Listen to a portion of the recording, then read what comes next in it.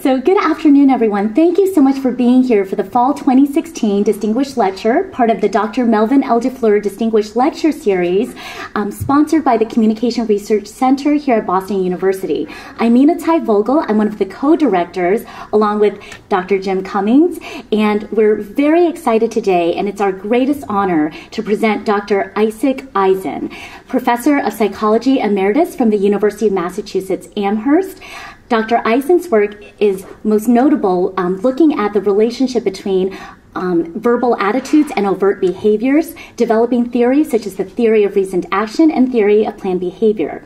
Along with these areas of work that he's focused on, he's also interested in other avenues such as looking at automatic and habitual versus reasoned behaviors, as well as information accuracy and knowledge. Please join me in warmly welcoming Dr. Icek Ajzen.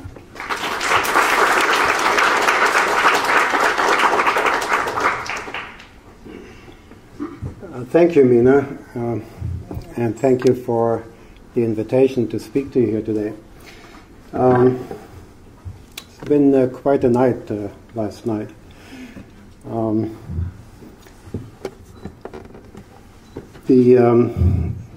think Donald Trump put up quite a show for us. A lot of surprises. I think the ratings went through the roof, and I must say that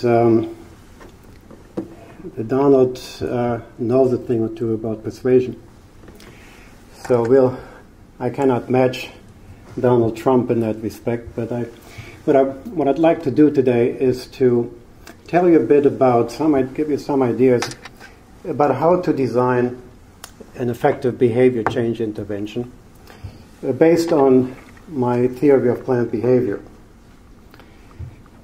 About 3 years ago, Australia passed a law that requires tobacco products to be packaged in plain packaging.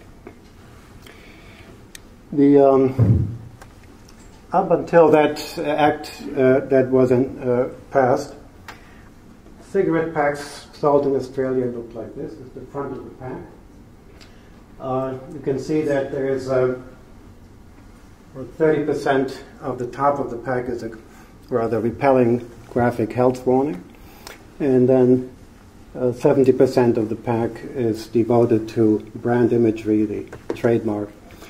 The law required a change in the packaging, and the cigarettes are now sold in a pack like this, which where the graphic health warning was enlarged to cover 70% of the front, or 75%, I believe, and 25% is left over for just plain information about the brand and the variant in a very plain font and very drab. The whole package is in drab colors. Now, as you may imagine, the tobacco producers and the tobacco companies were not amused. And so they challenged this law. They went to the World Trade Organization. They didn't really have any problem with the enlarged graphic health warnings or with the drab colors, but they claimed that this was an infringement of their trademark, and the trademark is protected under international agreements. And so they wanted to be able to put their trademark on the pack, something like this. Australia, though, argued that would undermine what they were trying to do as part of their tobacco control efforts.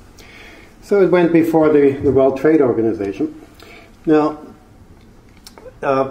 Australia didn't really have a well-developed theory that they had used to design this intervention. Rather, they figured as follows. They said, if you make these packages plain, then that will reduce the appeal of the pack itself, of course, and by extension the appeal of tobacco products.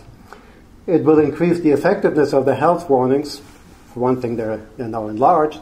But also, they figured that these the graphic imagery from the brand imagery, that somehow has some positive connotations and interferes with the processing of the health information.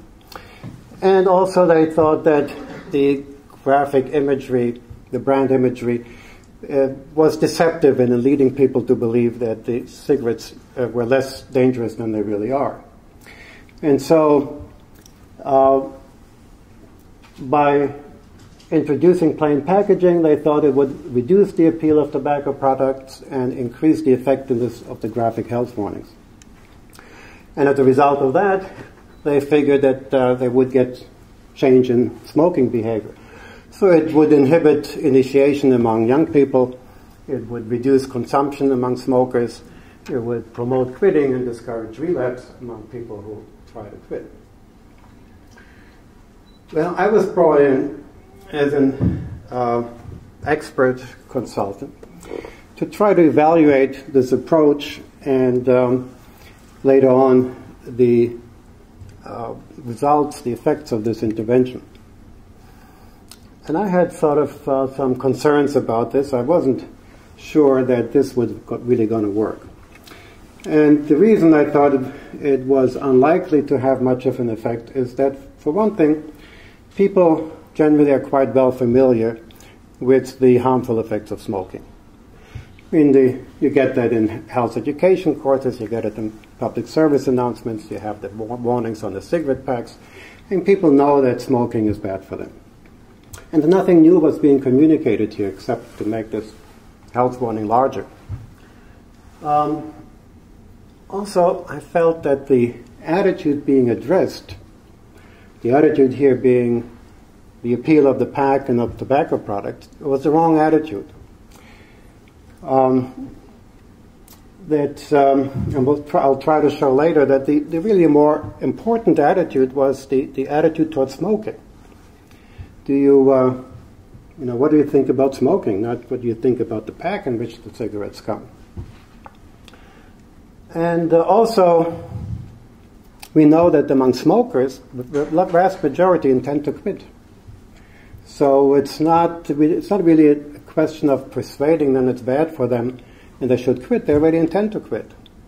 So what is this change in the packaging going to do in terms of helping them carry out their intentions? There's nothing in this plain packaging law that would provide people with the means to carry out their intentions to quit. Now, to Australia's credit, they decided to collect data to study the impact of this change in packaging. They commissioned a survey, a national plain packaging tracking survey. In that survey, they called up adult smokers 6 months prior to the implementation of this law and then 1 year afterwards. And every month about 200 people were interviewed by telephone, and they were asked all kinds of questions about their beliefs concerning cigarettes and smoking, as well as their reports of their actual smoking behavior. You can see that over these months they collected a lot of data, so we have very large samples, and if there's an effect, we should see it. It should come out significant. So here are some of the questions that they asked to get at the appeal of the pack and tobacco products. I like the look of my pack compared to a year ago. How would you rate the appeal of your pack? So people did, in fact, rate this package as being much less appealing. Not surprisingly, it really is pretty ugly. They also had some effects, not quite as strong if you look at the effect size. The effect size is strong for the pack. It's much weaker for tobacco products. The quality of the product, satisfaction with the product, the value for money. But these effects are significant.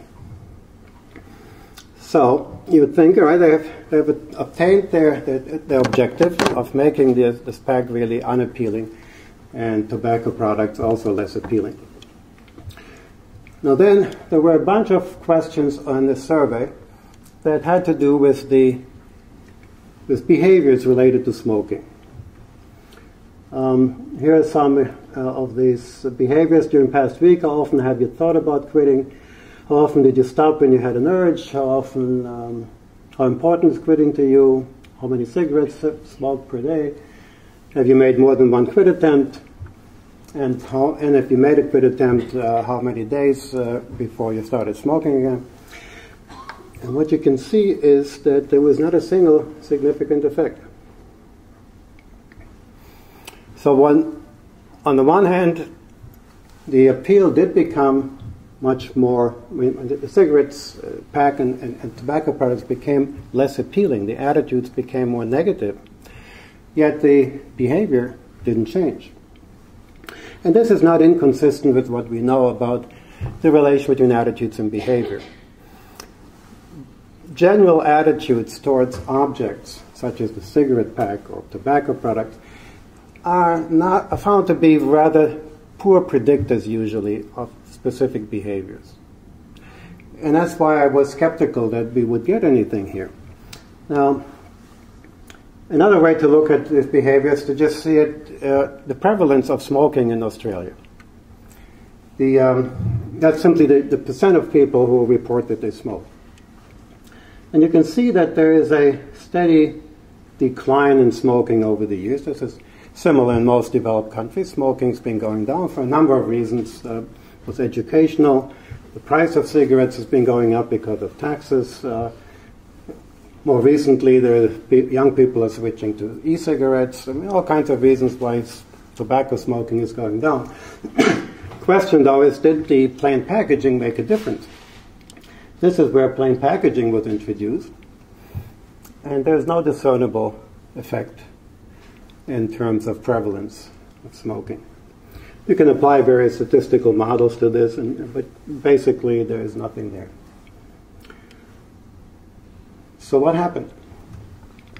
Well, we can look at the correlation between the measures of appeal and these smoking behaviors. I just pulled out here, there are 6 times 6, I guess. Oh, this is 5 times 6, 30 associations. There were a total of 130 such associations that you could compute on those data. Of the 130, only one was statistically significant. This by chance alone, presumably. It's this one, and it's in the opposite direction of what you would expect.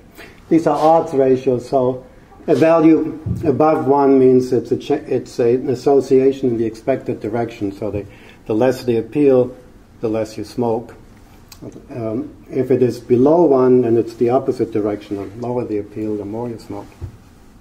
And so here we have a significant correlation or association, but it's in the opposite direction. In any event, it's just one of very many associations. Basically, these attitudes that they were changing with the redesigned package, these attitudes were unrelated to behavior. And so if you change these attitudes, as they did, they wouldn't get a change in behavior. And they didn't. As I said before, maybe the more relevant attitude would be attitude towards smoking. Now, they didn't actually have a direct measure of attitude towards smoking in this survey. But they did have a couple of questions that came close to it. These are questions about enjoyment. How often have you thought about the enjoyment of smoking? And how concerned are you that smoking may affect your health? And you can see that these measures show no effect at all of the intervention. So the point I'm trying to make is that if you're going to change attitudes, and it's a very common strategy that people use when they try to change behavior, but if we're going to change attitudes, we have to change the right attitude, the attitude that's relevant to the behavior that we're interested in. What about the effectiveness of these graphic health warnings? It turns out that there were no effects. We asked Do you think that the danger of smoking has been exaggerated? Smokers get lung cancer only in old age, compared to a year ago. So when people were asked to evaluate the harmfulness of smoking, there's no effect due to the plain packaging. And then again, of course, if these kinds of beliefs haven't changed, then you wouldn't expect a change in behavior either. I think one of the reasons I said before that they didn't get much change is because people were already familiar with the dangers of smoking. You didn't need to have it, the picture enlarged to explain to them that smoking was bad. Now, if you look at behavior change interventions, the strategies that are used typically address two things: the attitudes, as I mentioned before, and information, in other words, knowledge that people have. The idea there being that to act in a reasonable way, you have to be well informed. And so a lot of interventions basically provide people with information to educate them about the issues involved. Now, even when these interventions are effective and people do acquire the information that's being presented, it often doesn't have much of an effect. Let me show you here another study. This is a very different context. This is a health education program to prevent HIV/AIDS, done in Nigeria with high school students. The behavior they were trying to change, to influence, was consistent use of condoms. And so they measured to had people report whether they used condoms before the intervention and after the intervention. The intervention itself consisted of a 6-week program of education where they had sessions where the students were told about transmission prevention of AIDS. It was done in lectures, role-playing, stories, debates, and so on.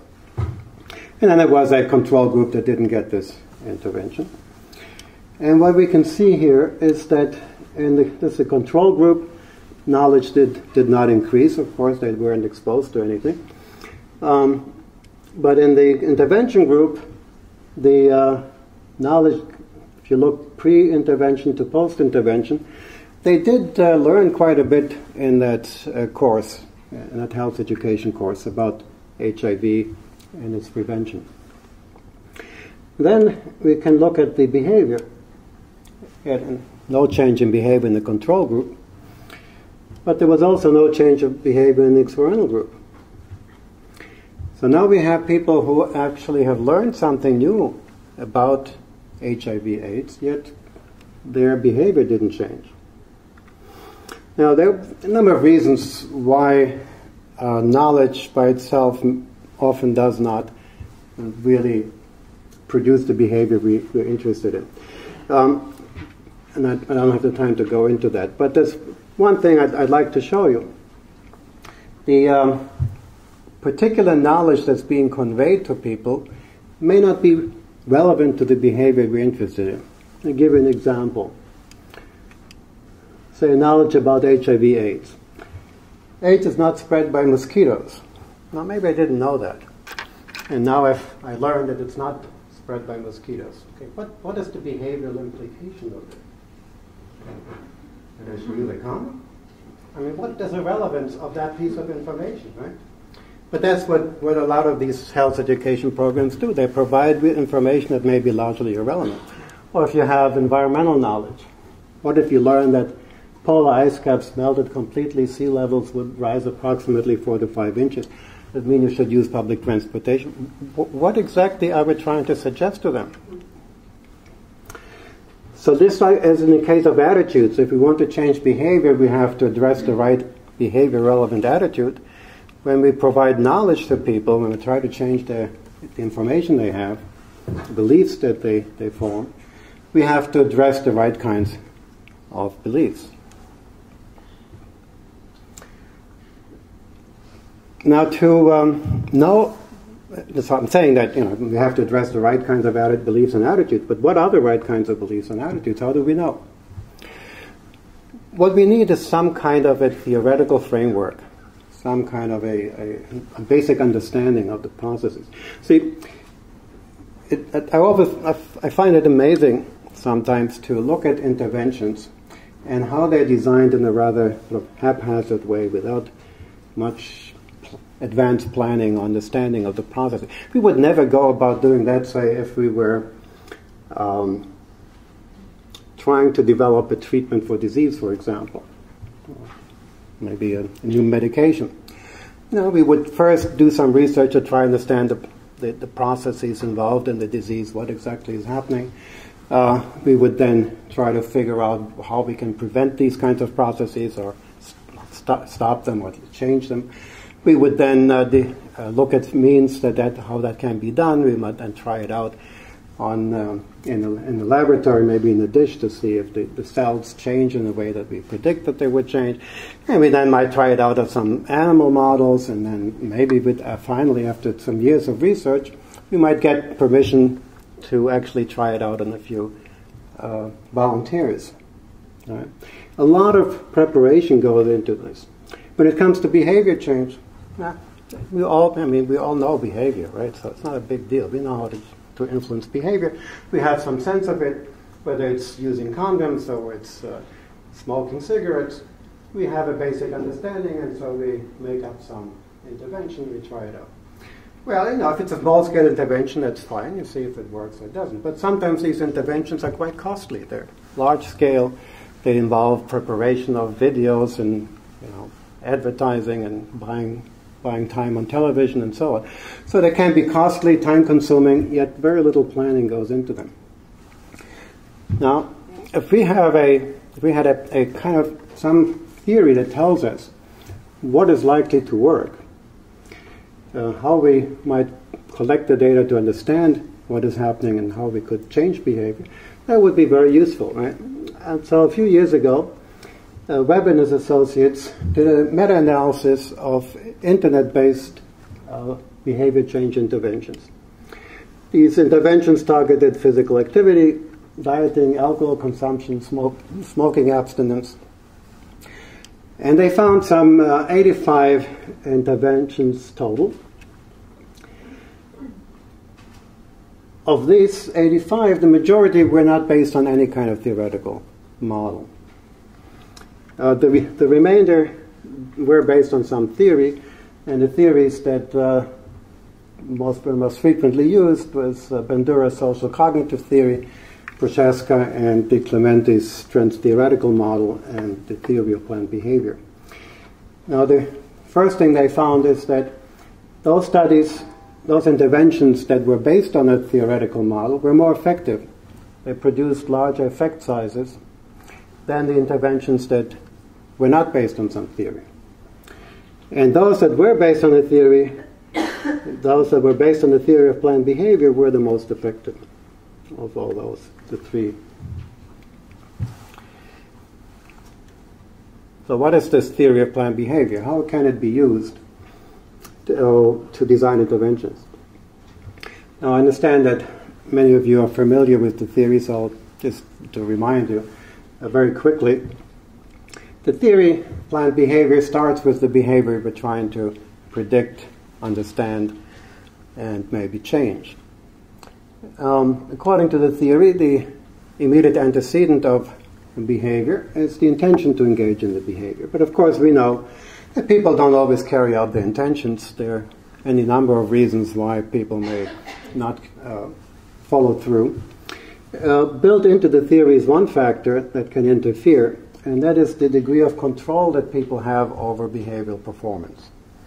So if you have the skills, the abilities, cooperation from other people, time, money, whatever it takes to perform the behavior, if you have these resources, then you'll be able to carry out your intention. There should be a strong effect of intention on behavior. But if you lack some of these, then you may not be able to carry out your intention. There's a moderating effect here. Next question, where do the intentions come from? How do people form an intention to engage or not engage in the behavior? And according to the theory, there are three kinds of considerations that go into this. One has to do with the perceived consequences of behavior. To the extent that the consequences are perceived to be predominantly positive, person will develop a positive attitude towards performing the behavior. But if you believe that performing the behavior will lead to mainly negative outcomes, you'll form a negative attitude towards the behavior. And that then influences the intention. The second kind of consideration has to do with the influence of other people, social norms. Your normative beliefs, beliefs about what other people think I should do, whether I should or should not perform the behavior, as well as what I see other people doing. So these are injunctive normative beliefs and descriptive normative beliefs. Together, they produce a sense of subjective, of social pressure. I can perceive social pressure to engage and not engage in the behavior, which we call the subjective norm. And the third type of consideration has to do with these control issues that I mentioned before, whether I believe that I have the skills, abilities, time, money, and so on, that it would take to perform the behavior. In their totality, these control beliefs produce a sense of perceived behavioral control, or what Bandura called self-efficacy. Perceived behavioral control and self-efficacy are basically equivalent, theoretically, although they're usually assessed in different ways. Now, in many applications of the model, we don't really know what level of control objectively is present in a situation. To what extent people do have everything it takes to perform the behavior. But we do have a measure of perceived control.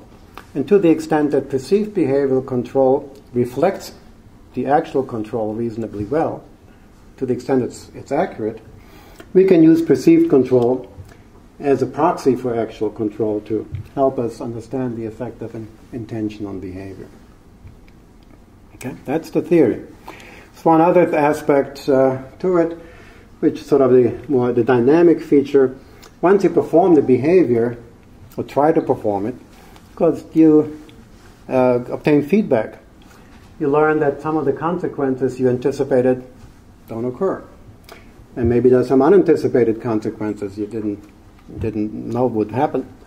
That would change your behavioral beliefs and your attitude, and that would influence your future intention. You may also learn that people don't, that what you thought people expected of you is not what it is. That they react negatively to what you're doing, or positively, as the case may be. And again, that would influence your subjective norm, perceived social pressure, and then your intention. And you may also find out that you do or don't have certain kinds of skills that you need to perform the behavior, and that would change your perceived behavioral control. So there is a sort of a feedback loop. Now this theory has been applied in virtually dozens of different behavioral domains. There are now well over 1,000 empirical studies being published.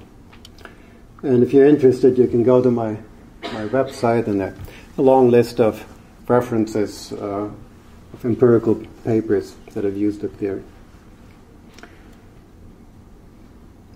We've currently been working on a meta-analysis of the effects that you get, of the relationships specified in the model. There have been a number of meta-analyses published in the past. What is unique about this one is that we're using structural equation modeling to do this meta-analysis. Now, as I said, there's over 1,000 studies. We didn't try to include all of these studies in the meta-analysis. We took a subsample. And here is the result. The attitude-intention relationship. This is the observed effect size. But more interesting is this column here, which corrects for attenuation due to unreliability. And you can see that these effect sizes are pretty strong, even when it comes to the intention-behavior correlation, which, as I said before, can be problematic. People don't always act on their intention. Even there, we get a large effect size. What is also interesting, though, is that these effect sizes vary greatly across studies. In some studies, you get a small effect, in some you get a very large effect. And so the Q statistic is a measure of this heterogeneity of findings. And that is statistically highly significant. So what that means is that if the study is carefully conducted, the measures are well developed, you get good correlations among these variables. But if the study is less well planned, then the results might not be so encouraging. But overall, on the average, the model is doing quite well. And here we get the structural equation model using these data. These are the average correlations fed into the model. You see we account for 37% of the variance in intentions, with all three factors making a significant contribution. And we account for 26% of the variance in behavior, where the intention is the better of the two predictors. Again, you can get much stronger effects depending on how well the study was conducted.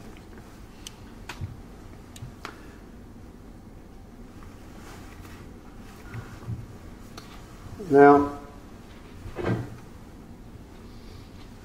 let's move to behavior change interventions. So far what I've shown you is that the theory holds quite well in terms of the predictions that it makes. We can use it to predict intentions, we can use it to predict behavior.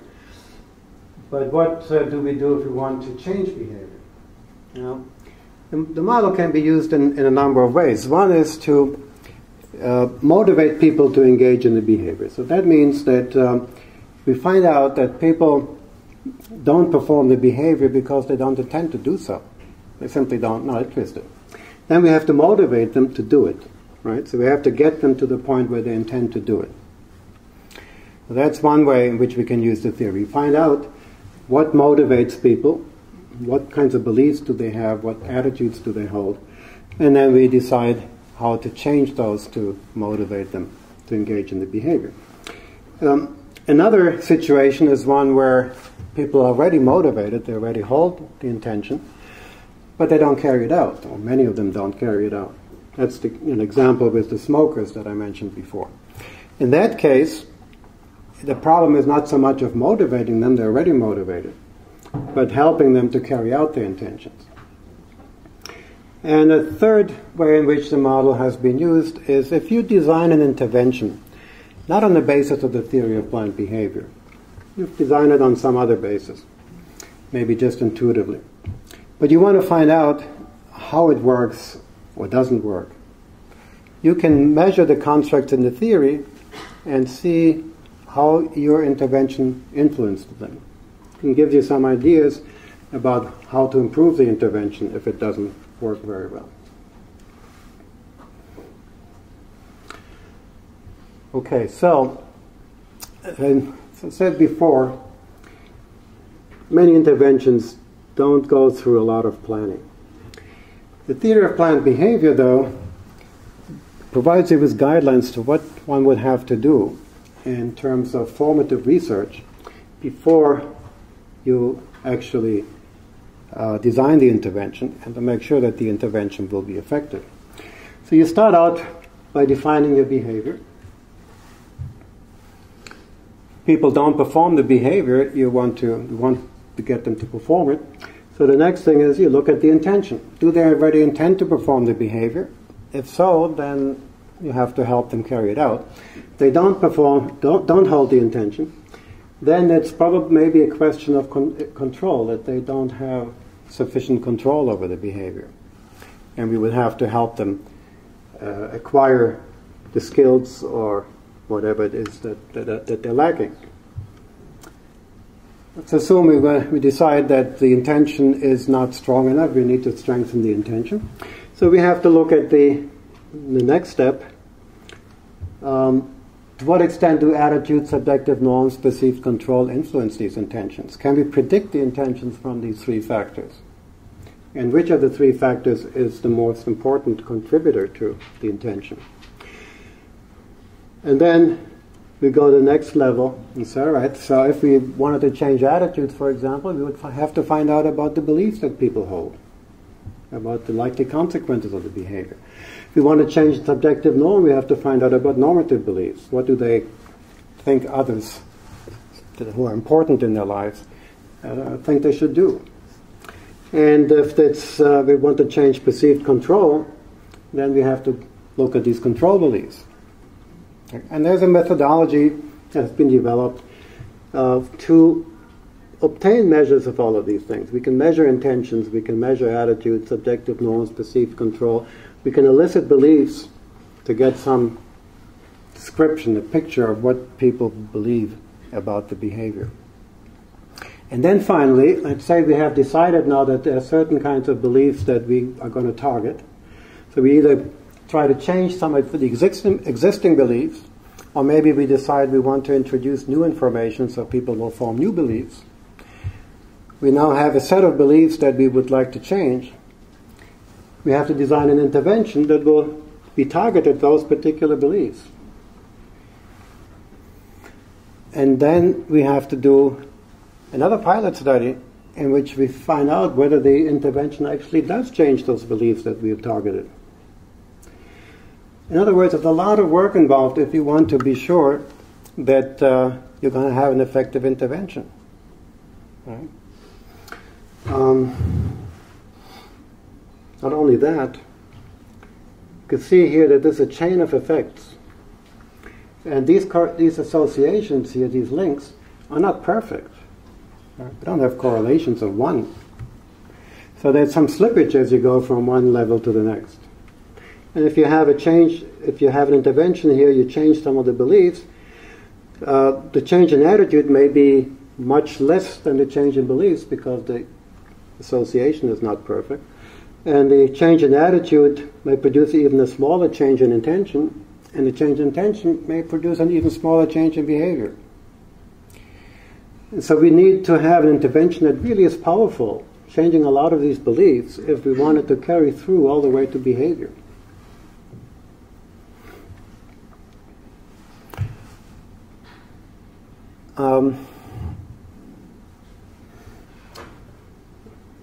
I'd like to illustrate the importance of targeting the right kinds of beliefs and attitudes. And the example I'm going to show you, this is an old study, but I think it's still the best illustration of that point. This was the study was done before I developed the theory of planned behavior. It used the theory of reasoned action, which doesn't have the control element in it. Now, the study was done in a VA hospital. The veterans would come in with complaining of all kinds of health issues, but they were identified as, these health issues were identified as being secondary to alcoholism. These were people who had an alcohol problem. So they were hospitalized, and while they were in the hospital, they were told that there was a new unit that had been established in the hospital, an alcohol treatment unit, and they were encouraged to join the unit. So before any intervention, we obtained some measures of their attitudes and subjective norms with respect to joining this unit, as well as the intention to join the unit, and some initial indication of whether they would likely to do this. They weren't committing themselves yet. And what you can see is that we accounted for quite a bit of the variance in the intention, 53% of the variance in intentions. Attitudes were the more important predictor, and 58% of the variance in this initial indication of behavior. So we decided to try to change their attitudes, to make their, strengthen their intentions to join this unit. The intervention consisted of a 15-minute speech given by the director of this alcohol treatment unit. In that 15-minute speech, the director made 10 arguments. In other words, we were trying to change 10 specific beliefs. Okay? So each argument was presented, and then there was some supporting evidence, and it took 15 minutes for this to do. So the subjects were brought into a room in small groups, and the director came in and gave the speech. Now there's what I call a traditional threat appeal. This was basically telling people, if you continue to drink alcohol, you're refusing to face reality, you're losing opportunity to solving your basic problem, it will lead to ruined physical and mental health, it will lead to a poor relation with family, and some terrible things are going to happen if you continue to drink. And while you're in the hospital, there's another 5 consequences. there will be less personal attention, less help with your personal problems, less self-government, and so on. So 10 negative consequences if you continue to drink. Okay, then they were given opportunity to actually sign up. Now they were committing themselves. And this was not a trivial matter. It was a 6-week program, and they would be, they wouldn't be able to work if they had a job. They would be separate from their families and so on. So it was a major commitment. So they were told, joining the alcohol treatment unit will give you the opportunity to solve your drinking problem. Therefore, I urge you to sign up for the ATU now. And what was the effect of the threat appeal? There was a no-message control group. In that group, almost 50% signed and joined the unit. In the threat appeal, 29% did. Now, it was sort of a boomerang effect. It was actually counterproductive. Well, why did that happen? Well, if you think about it, what was the behavior that we were trying to change? We were trying to get them to join the alcohol treatment unit. But what was the behavior that was addressed in this message? It was continue to drink alcohol. That's two different behaviors. Continuing to drink is one behavior, and joining this alcohol treatment unit is a different behavior. Now, why the boomerang effect? Well, I think what may have happened here is, they were told about this alcohol treatment unit. They were given some hope that maybe this would be something useful. And then they're told, what, if you continue to drink, all these terrible things are going to happen. They thought, I know that. I've been here before. I've been told by my employer, I've been told by my wife, I've been told by everybody that I should stop drinking. So that's what you're going to do in this alcohol treatment unit? I have no interest in it. So not only was there nothing new, it was basically telling them it's not worth it. But we had another condition, which I call the negative appeal. Here they were told, if you do not sign up for the alcohol treatment unit, then all these terrible things are going to happen. Same 10 arguments, but now in relation to the behavior that we were interested in. And therefore you should sign up now. One thing to look at then is what happened to the beliefs that people held in relation to these 10 outcomes. Did they think that these outcomes would happen, yes or no? With agreement on a 10-point scale, I believe. In the threat appeal, the traditional threat appeal, actually people were less likely to believe that these things would happen, whereas in the negative appeal, they were much more likely to believe. In other words, these people believe if I don't join this unit, it's going to be really bad. These people said if I don't join this unit, it's not going to be bad at all, because this unit is really worthless. Now, if you look at the attitude towards signing up, which is the relevant attitude in this case, here's your control group. Again, in the threat appeal, attitudes became more negative towards signing up. Whereas in the negative appeal, they became more positive. And then finally, when you look at behavior, this is what you saw before, the boomerang effect. But now in the negative appeal condition, 63% signed up. So now we have if we change the right kinds of beliefs and attitudes, we get a change in the behavior in the desired direction. But in this case, when we changed the wrong attitude, not only didn't it work, it actually had a boomerang effect.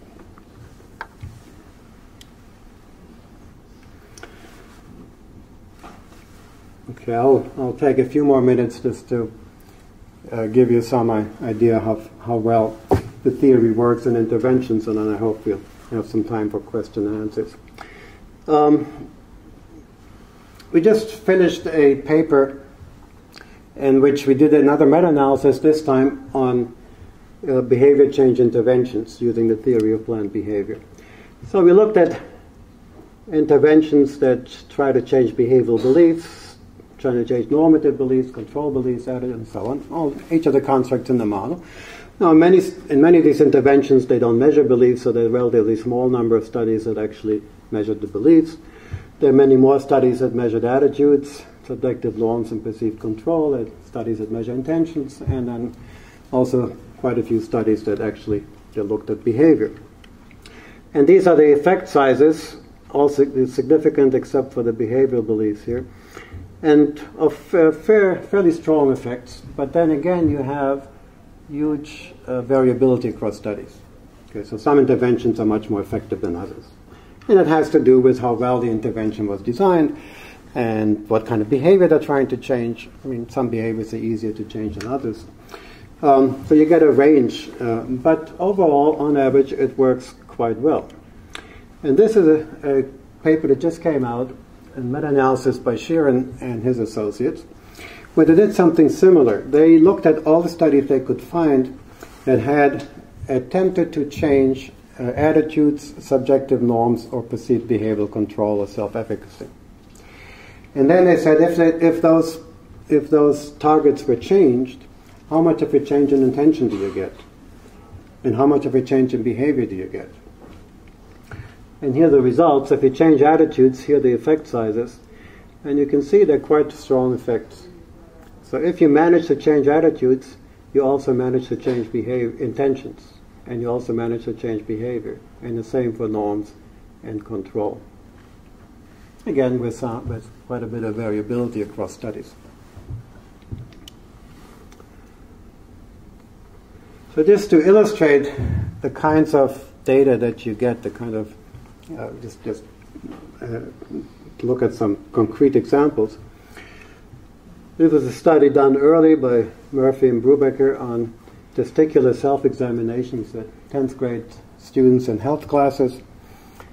The behavior was testicular self-examinations, so they were followed up in a 4-week period, and they were asked whether they had performed this procedure.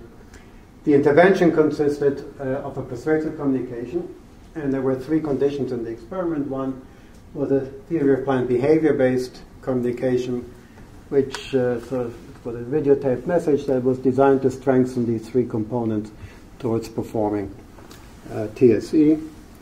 There was a cancer information condition, which is just telling people, about testicular cancer and other kinds of cancers. And then a health information control group that they just got a pamphlet about health issues.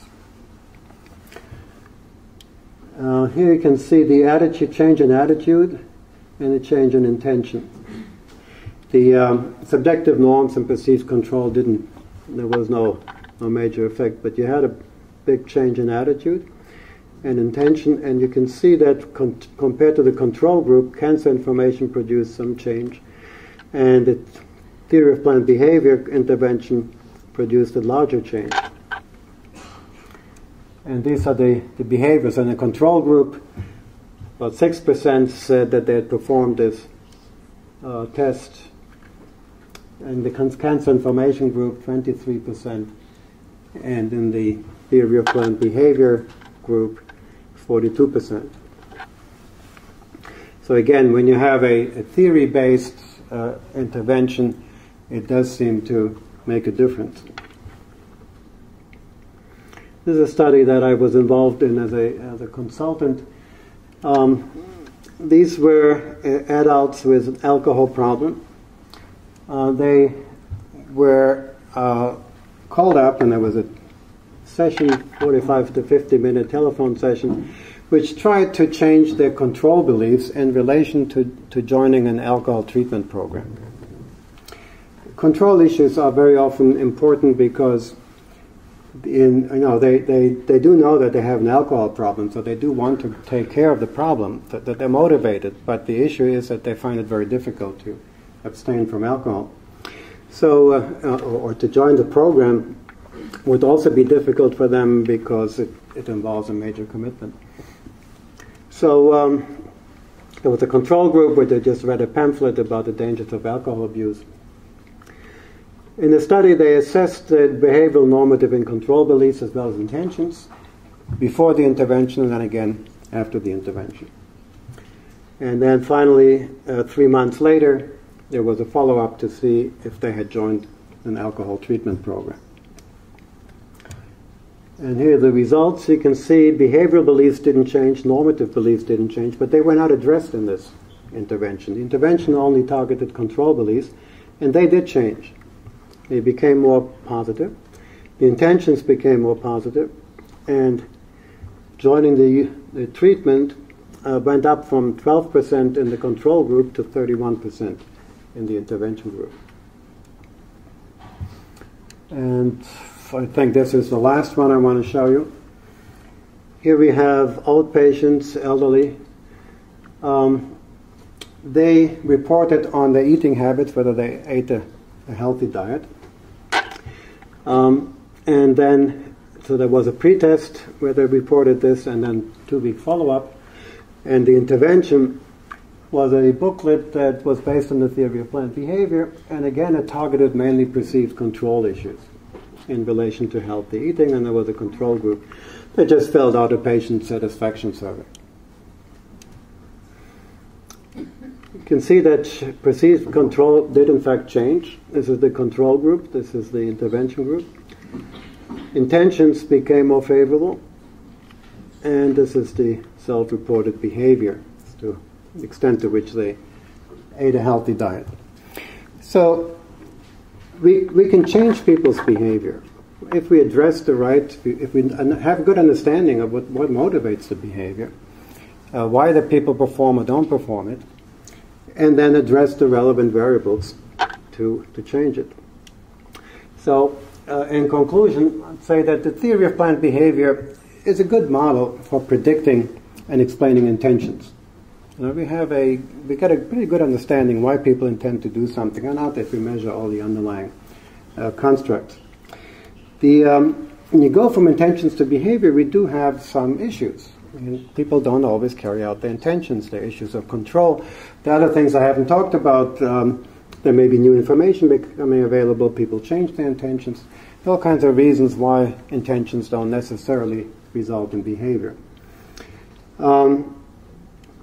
And when it comes to behavior change, it involves a series of steps, as I've tried to show. And if you change the appropriately selected beliefs, that will produce ultimately a change in intentions. And if you have a strong intention-behavior relation, then that will also result in a change in behavior. So thank you for your attention.